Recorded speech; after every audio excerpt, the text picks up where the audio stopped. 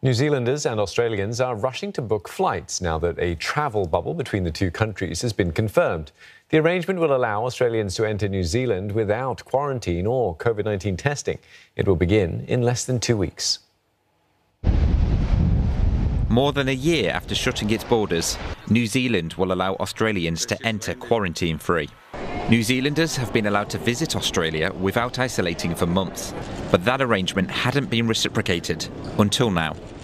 This is an important step forward in our COVID response and represents an arrangement I do not believe we have seen in any other part of the world. That is, safely opening up international travel to another country while continuing to pursue a strategy of elimination and a commitment to keeping the virus out.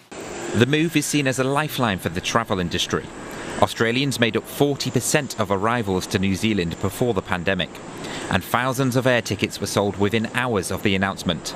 Airlines are ramping up flights to cope with the pent-up demand. This will mean, importantly, jobs for Australia. We've already made major announcements about our travel sector, and it is true that the Trans-Tasman route is one of the most busy in terms of volume. That means more planes in the air, it means more jobs on the ground and in the air as well for our airlines. Still, travellers have been told to be cautious.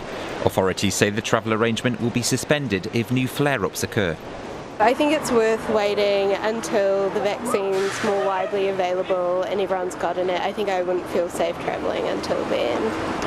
It would just mean that my niece could come home. She's stuck there. She's been stuck there since Christmas. So that would be good. Airport, the worst place to catch anything.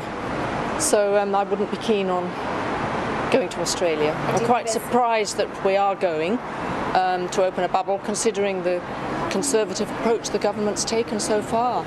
Just seems a little bit contradictory. This is the second quarantine-free travel arrangement to begin in the region. Taiwan opened up to the Pacific island nation of Palau last week.